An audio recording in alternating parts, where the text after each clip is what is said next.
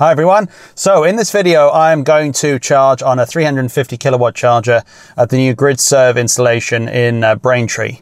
And the idea of this video is just to see what it is actually like charging on a 350 kilowatt charger with a Polestar 2. Now I already did a video using the BP Polar system.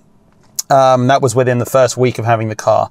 But I thought it would be nice to do it again, this time after a longer drive. So we covered about 85 miles and 86 miles. And just to see what a real world scenario is like in the winter. Temperature outside is 4 degrees, so it's very cold. Lots of moisture.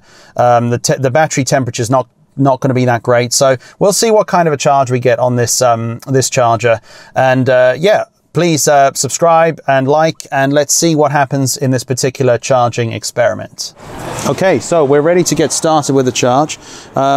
This is the charging unit, so you can see we've got it's really nice, brand new, and the whole concept here is contactless payments. So keeping it nice and simple, so you don't have to do too much. So yeah, well, let me just get my bank card out and we'll get started. Okay, so the first thing I think is really useful, it tells you in clear steps what you're supposed to do.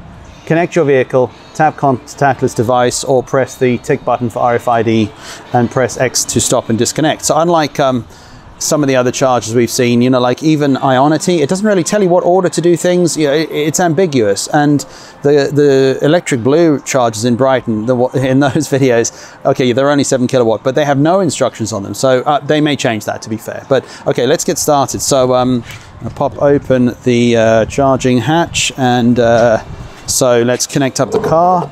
So the CCS plug seems to be a reasonable. I can never get these plugged in easily. These are always so difficult to do. So you've got to remember to unplug the little plug at the bottom and then try and wrestle this into place. And if you're holding a camera, it's even more difficult, but managed to do that one-handed. So we've got that plugged in, and now all we need to do is to tap the contactless card over there. So it says processing, remove card, and what have we got on the screen? Verifying you're allowed to start charging. Preparing to charge, setting up communication with the car. So far this looks like an incredibly easy process. I have seen, you know, so many different versions of these chargers, Shell, BP, Ionity, and they can be quite complicated to use. This could not have been easier, and you know, it's apparently it's charging already. There we go. So 6%, and we're charging. Like there's no fiddling around, no hassle, and that's the way electric charging should be. Okay, so the only problem I may face here is that the charging unit unfortunately doesn't show you what charging rate you're getting. So what I'm going to do is to just monitor the charging speed that we're seeing in the car on the screen. We can of course calculate like roughly what overall charging rate we get by the end of the charge, because we'll be able to see the time and the number of kilowatt hours of electricity delivered to the car, which will give us an overall average. But to actually see the charging graph is much more difficult, because the car itself unfortunately doesn't show that. So many other vehicles do. I wish it would show what you're getting. You know, if you're plugged into a 150 kilowatt charger, what are you actually at? Are you at 50? Are you at 90? Are you 120? That is useful information, but the car display doesn't show that. What it does show though is charging speed in miles per hour. So if you take a look at this, that's the charging speed right now in miles per hour. So it's showing 155, and that's a really tricky one, because that kind of number is based on trying to estimate how many miles you're going to travel per kilowatt. So yeah, is that actually a realistic range? That's one of the things I've been trying to work out over the last couple of months, because you want to know that if you need to do 100 miles and it says 155, roughly how long you're going to have to charge for. But is that realistic? Are you actually going to be able to drive that number of miles on the motorway, or is that going to be town driving like I've been saying with the range estimates? So these kinds of things can be a little tricky to figure out. But what I have worked out so far with charging is, looking down at my notes here, I can see that what I'd written down to try and figure this out is worked back examples. So on a 50 kilowatt Polar charger, I was getting around 130 miles on the display, and I had worked out that I was getting about 47 kilowatts. Now there'll be some charging loss, so say it's about 45 actually going into the battery, but let's assume it was the full amount at 50. So if I calculate that back, 130 divided by 50, that shows that the car is using, say, a multiplier of 2.6 miles per kilowatt. So if we use 2.6 to work back as an example, now at 12% on the battery, we're at 189. Divide that by 2.6, then you could assume roughly 72 kilowatt charging. Now, this is a rough example. It would be much better to see that on the display, but I'm going to use that as a rough way of working out where we're going with this particular charging cycle. Okay, so let's do a check here. 15%, we've got 226 showing on the display. Divide that by 2.6, that's 86.9 at 15%. So we've reached 20% now, and charging speed has increased a little bit to 274 miles per hour. And that again works out as 274 divided by 2.6, 105. So we're seeing a nice increase in the speed. So we're approaching 30% now, and the display is showing 240. So wobbling around, yeah, 240. Divide that by 2.6, and we are 92 on the reading there. Okay, so coming up to 40% now, we're showing 252. And divide by 2.6, 97 kilowatts. And yeah, it stayed 252 at 40%.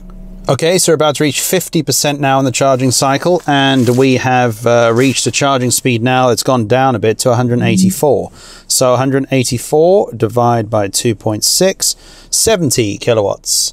And yeah, that's quite a big reduction in speed. So that might just be an indication of now it throttling back from 50% onwards up to 80%, and then from 80% onwards it gets even worse. But let's just see how it progresses for the next little while till we get up to 80%.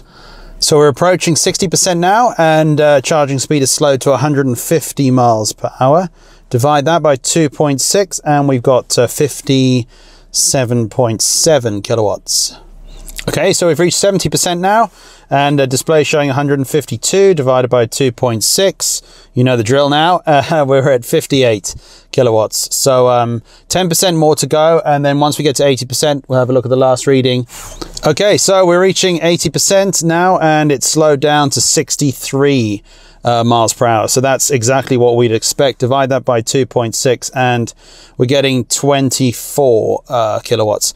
And yeah, now that we've reached 80%, there really isn't any point carrying on, because it just slows it down significantly. But the charge here at Gridserve is only 24 pence per kilowatt, which is really great. So you're not really wasting a huge amount of money if you do have to stay. Yeah, I mean, if you're hanging around anyway, you might as well carry on charging. But I'm going to stop the charge now, and I'm going to move the car and then park up and have a look at the whole Gridserve installation.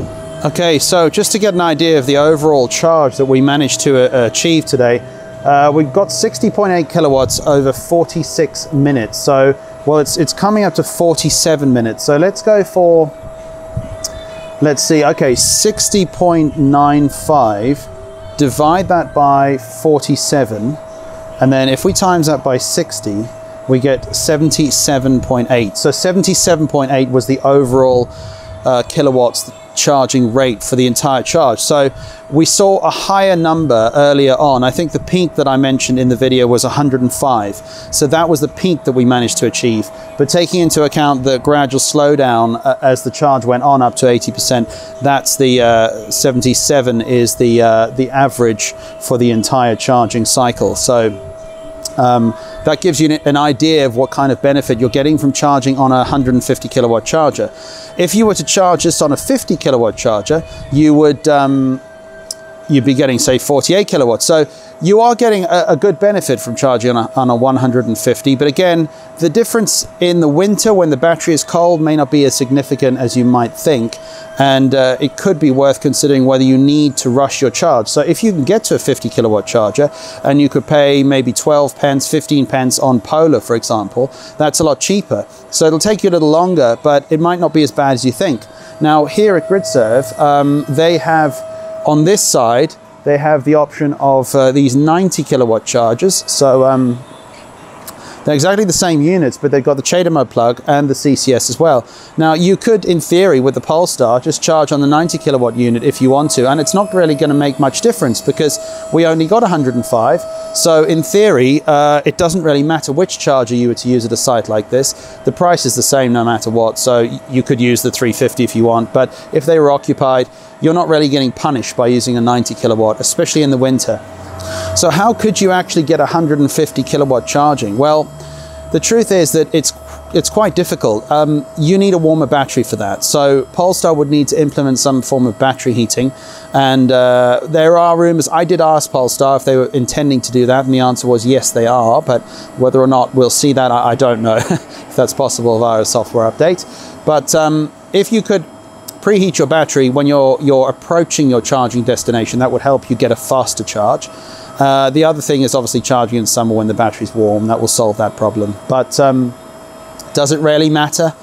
I don't know. It depends how long you're willing to wait. I mean, as we saw there, it was just over 40 minutes to go from 6% all the way up to 80%. That's not that bad. If you could shave off 10 minutes, yeah, I think that would really help a lot of people if you're traveling a lot of mileage in one day. But it's not really life-changing as far as I'm concerned.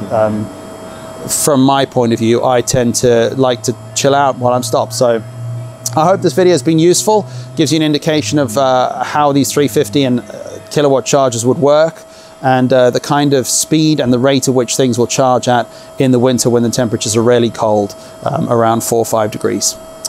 If you could, yeah, please like, subscribe down below. That would be great. And I'll see you again with another video very soon. Thank you.